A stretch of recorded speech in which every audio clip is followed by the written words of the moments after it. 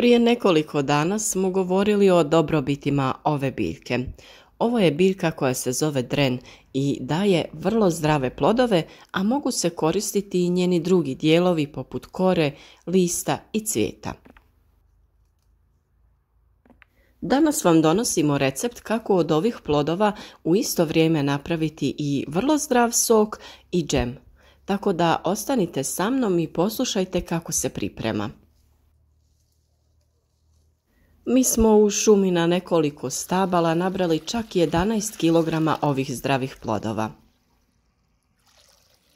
A prvo što je potrebno jeste ove plodove dobro oprati kako bi izbacili sve nečistoće. Kada berete dren, bitno je da bude zreo i zdrav, jer takav se dren najbolje koristi za prerađevine. Znači mora biti jarko crvene boje kako bi znali da je potpuno zreo. Plodove stavljamo u jedan veliki lonac u koji ćemo dodati vodu. Za svaki kilogram plodova dodajemo 1 litru vode, tako da smo mi na 11 kg dodali 11 litara vode.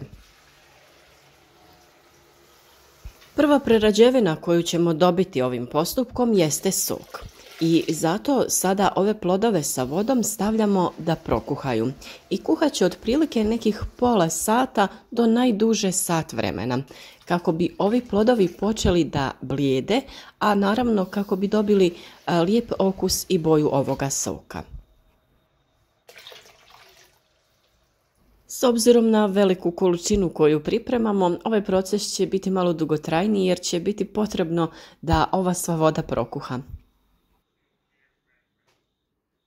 Prilikom kuhanja stvarati će se određena vrsta pjene i ova obična mali balončići koji se stvaraju, to je zbog kuhanja, a ovi što se pojavljuju u obliku pjene, to je ono što moramo ukloniti.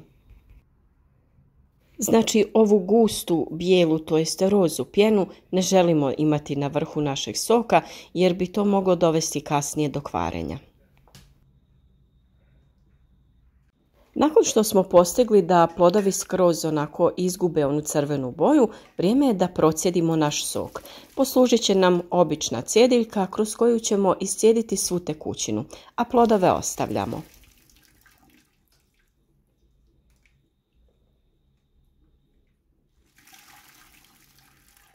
Nakon što ste sav sok procijedili, stavljate ga ponovno u lonac kako bi prokuhao, ali ovaj put uz dodavanje šećera.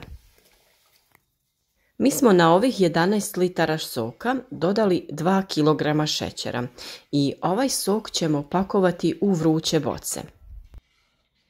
Ukoliko želite napraviti sirup koji ćete razblaživati sa vodom, tada dodajte 5 kg šećera. Ovaj sok koji smo mi pripremili neće biti potrebno ponovno razblaživati sa vodom, nego će se piti ovakav kakav jeste.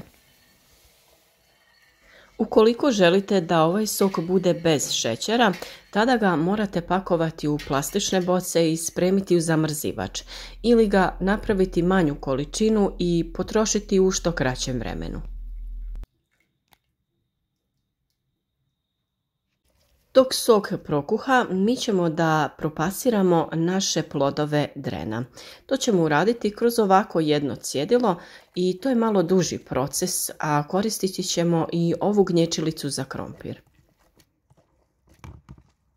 Potrebno je što više ovog mekanog dijela ploda protisnuti kroz ovo cjedilo kako bi ostale samo špice na kraju. Puno lakše će vam biti ukoliko ostavite i malo tečnosti u ovom dijelu sa plodovima kako bi što lakše protisnuli kroz cjediljku.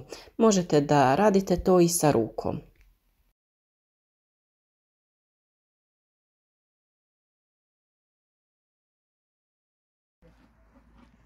A s obzirom da je cjedilo malo, mi smo pronašli ovo sito koje smo iskoristili kako bi ubrzali proces te protisnuli sve ove plodove. Uglavnom snađite se sa onim što imate i bitno je da što više ovog mekanog mesnatog dijela plodova protisnete za vaše džem.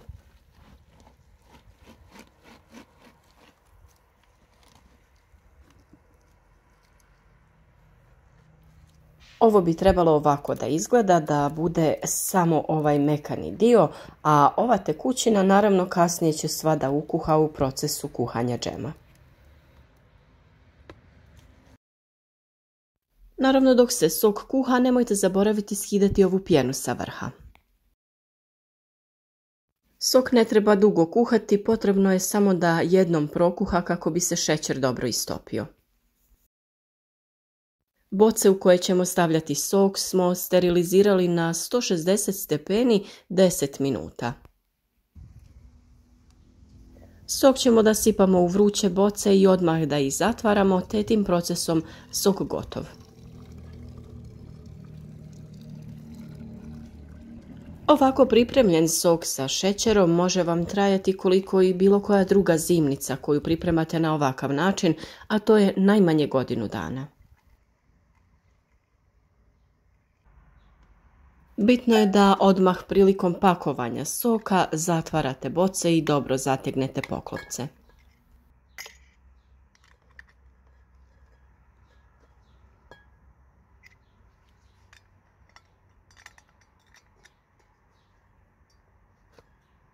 A sada se vraćamo pripremi našeg džema. Kada smo propasirali sav ovaj mekani dio plodova, vrijeme je da ga izmjerimo i premjestimo u lonac u kojem ćemo kuhati. Ovaj postupak je bitan kako bi znali koliko smjese imamo, jer ćemo na svaki kilogram smjese dodavati otprilike od 200 do 300 grama šećera.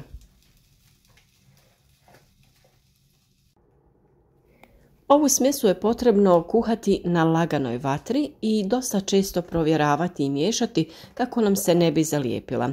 A s obzirom da je ovdje dosta one tekućine od soka, ovaj postupak će ipak trajati neko vrijeme.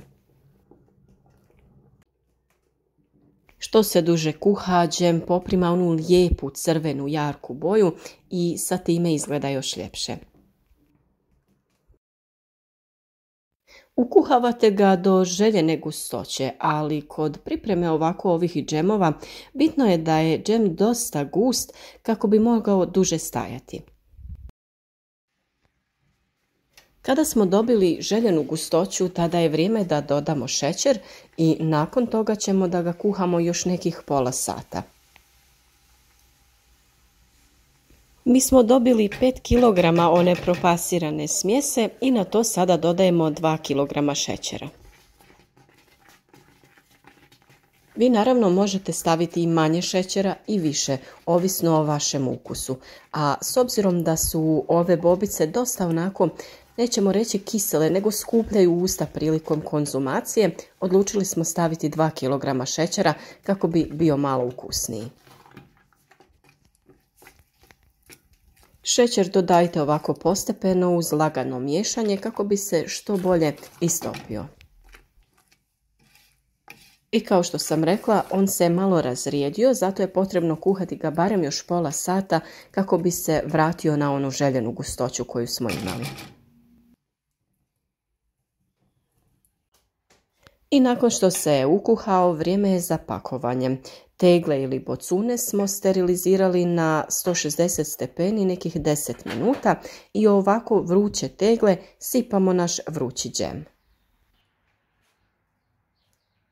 Ovako pripremljen džem može vam stajati doslovno godinama, a vrlo je ukusan i jako je zdrav, kao što smo to već spomenuli u onom prethodnom videu. Naravno, za sve one koji ne smiju konzumirati šećer, možete napraviti ove recepte i bez šećera, ali u tom slučaju morate praviti manju količinu kako bi ju što prije potrošili ili ih spakovati u neke plastične posude koje ćete moći zalediti.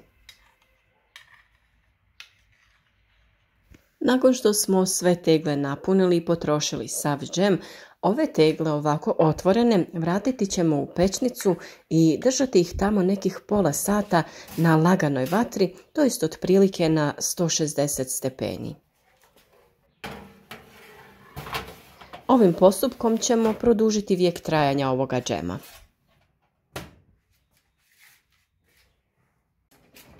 Na ovaj način se džem još neko vrijeme kuhao, a na vrhu se stvorila onako lijepa pokožica. Sada je vrijeme da dobro zategnemo poklopce i da spremimo naš pekmez da se hladi. Naš sok i pekmez koji smo zatvorili stavljamo sve na jedno mjesto i onda ćemo to da pokrijemo.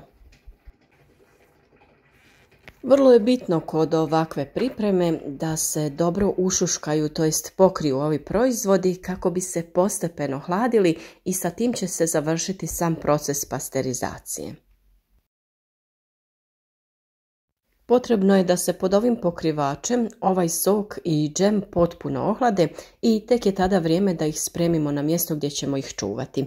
Bitno je da stoje na nekom tamnijem i hladnijem mjestu kako bi vam bili što dugotrajniji. Nadamo se da ste poslušali naš video o dobrobitima drena te vidjeli koliko je to zdrava biljka, a vjerujem da je svima dostupna, samo ako malo prošetate po nekim šumskim područjima i dobro otvorite oči.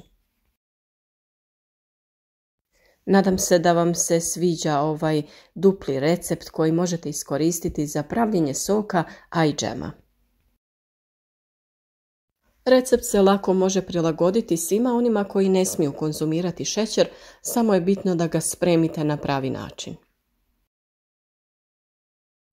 Ja se nadam da vam se sviđa ovaj recept u kojem možete napraviti i sok i džem odjednom. A na našem kanalu već imate dosta različitih recepata za spremanje ovakvih zdravih zimnica, a naravno možete pogledati i videe o dobrobitima različitog voća i povrća. A prvenstveno tu su i naši video savjeti o uzgoju voća i povrća koje se nadam da će vam biti od velike pomoći u ovo današnje vrijeme da uzgojite nešto u svom vlastitom vrtu ili čak na balkonu.